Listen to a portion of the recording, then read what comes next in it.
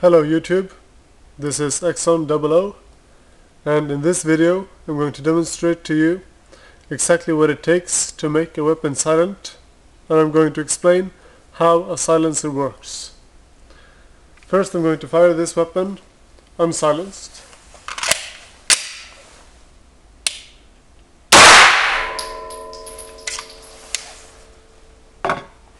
What you just heard sounded like a single bang, but in fact it was two overlapping bangs.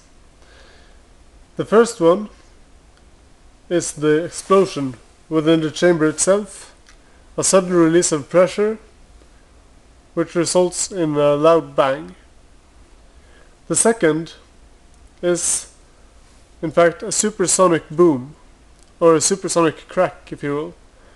It's from the bullet breaking the sound barrier as it leaves the muzzle.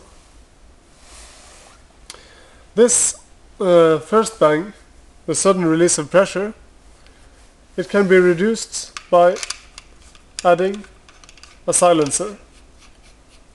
A silencer is just an extra chamber of volume that the gas can expand on before it's released, and it makes the pressure that's released in the muzzle a lot smaller. It's a lower pressure that's released, so it's not as much a bang, it's just a poof, if you will. And now I'm going to demonstrate it by firing this weapon suppressed with supersonic shots.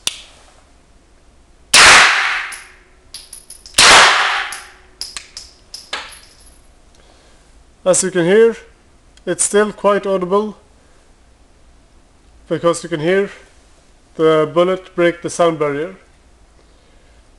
Now I'm going to fire this weapon, still silenced, but with subsonic shots. That's ammunition that doesn't break the sound barrier.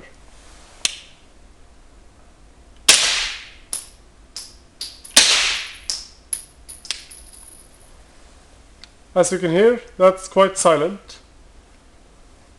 because the explosion, or the sudden release of pressure, is decreased because the pressure isn't that high, because it has all this room to expand in before it's released.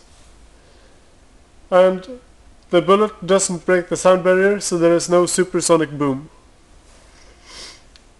By the way, the weapon I'm firing is USP 9mm SD from Hector & Koch, and the suppressor is B+T Impulse IIA.